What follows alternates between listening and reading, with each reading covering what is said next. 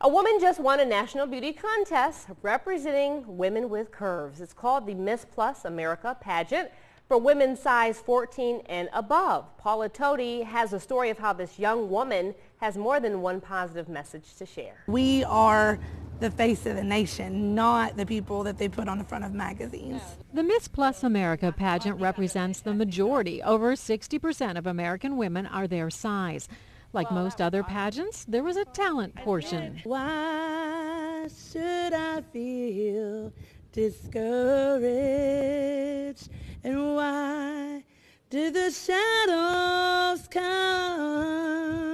The judges liked Yolanda Gould singing, but really like her. They said I was a very honest person, that they could see my heart on my sleeve when I walked in. She's honest about being 33. I asked your age. I won't ask your weight. I'll ask your height.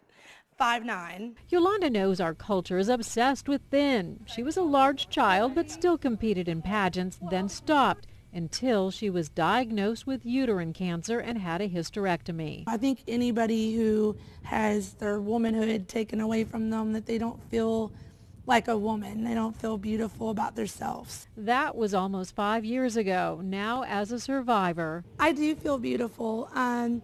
It took me a long time to get to the point where I felt like I was beautiful. In part because she mentors young girls, helps other women with cancer feel pretty at a time when they are at a low point. In her paid work, she helps people with disabilities find jobs, and she's just positive. I think that whatever size you are, you can make a positive difference in the world. When it comes to size, there's a reason I asked her height. Confession time. Like most little girls want to wear a crown and a sash. Yes. I never could join Miss America.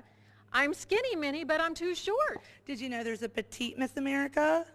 You need to look into that, Paula. Sweet, but Yolanda, you're the one fit for a crown. Miss Petite America. Alexa, my producer, that's you. Okay, so the newly crowned queen says women should take control of their health. She says she was very persistent in getting a diagnosis and that cancer was detected early enough to save her life. Congratulations.